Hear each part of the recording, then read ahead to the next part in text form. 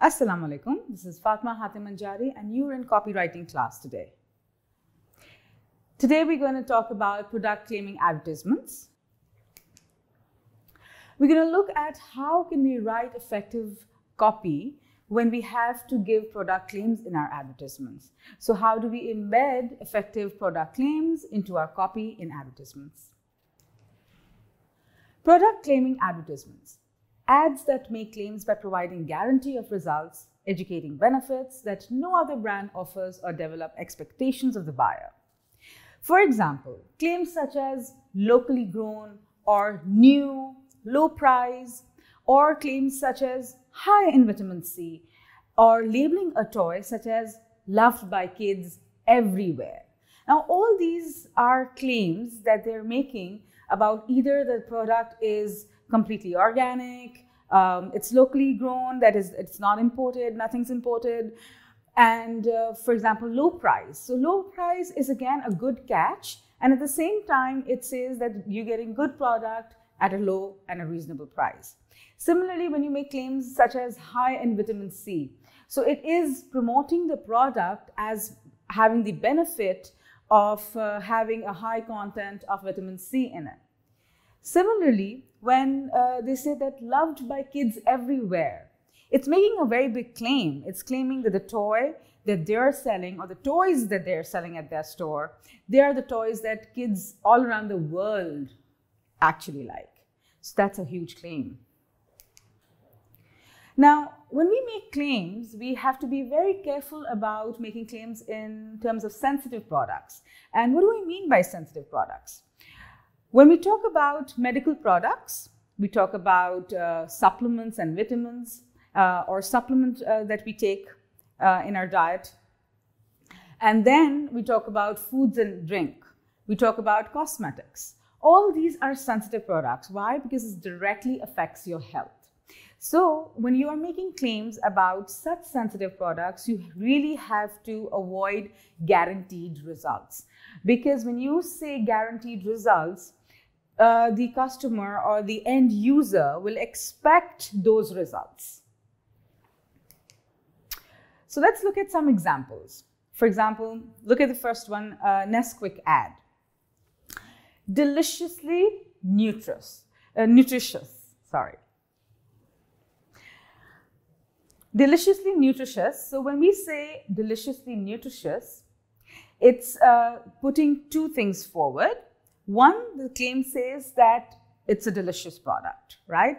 At the same time, it's also putting forward the fact that it's not only delicious, it's also very nutritious.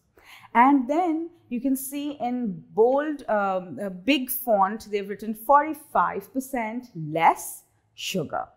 And then 7 essential elements. So now these are all claims that this product is not only delicious, it's very nutritious. And why is it nutritious? Because it has 45% less sugar content than any other, artificial milk flavors. And then 7 essential vitamins. That means it is also at the same time claiming that not only just delicious or less in sugar content, it has very essential vitamins and minerals that are good for your body. So all these are claims, and you have to be sure that the product, if you make such claims about a product which is food and which can directly affect the health, and in this case, it can affect the health of children because Nesquik is a product which mostly children use in milk on an everyday use. Similarly, you can see the other ad, amazing weight loss. So when we talk about weight loss products, usually these are the products that make really high claims, right? Because and customers they tend to get attracted to such advertisements, and hence the claims that these advertisements make really make a difference. So for example, you can see here in this ad, 100% natural, melts fat without strenuous exercise. Now, this is a really good catch for people who are looking at supplements that can help them lose weight, right? So when you say 100% natural, so you have to be sure that the product does not have anything that is not natural and that might affect a person's health. Because in that case, people can sue the company. All right, there's another ad that you can see. Youth in your genes, reactivate it. Now this you can see, it's a youth activating concentration, and obviously it makes a claim. And what's the claim? It's saying that you do a 7-day trial, and if you don't see a difference in 7 days, then you'll see a very drastic difference in 7 days. You can also see there's a line there, clinically proven, use AM and PM for powerful skin results in 7 days. By use AM and PM, it says that you use it in the morning and use it in the night, and it's going to give you better results. Similarly, so now this is again a very big claim. Anything that affects on the skin, and you're saying it's a 7-day period and it's going to show you drastic results, it's a huge claim. Similarly, you can see again another beauty product. It says 100% pomegranate.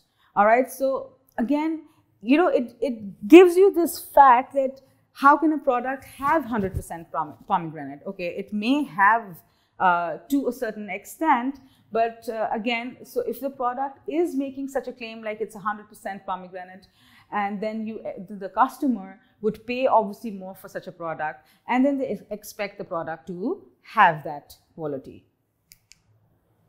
Similarly, very famous are the dandruff-free ads, dandruff-free shampoo ads basically. And Head & Shoulder is one of the leading brands in dandruff-free shampoos, and they guarantee this up to 100% dandruff-free. That means they're not even leaving any chance that it's going to not cleanse your dandruff. Now again, it's a huge claim for a product, but then you see, this is what attracts clients. This is what attracts the end users, because if they're facing a certain problem, they want a product that's going to remedy or rectify their issue.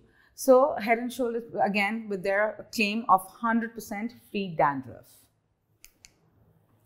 Similarly, there are many examples in our mainstream media that you will find. Look for specific examples that make such claims. Thank you so much.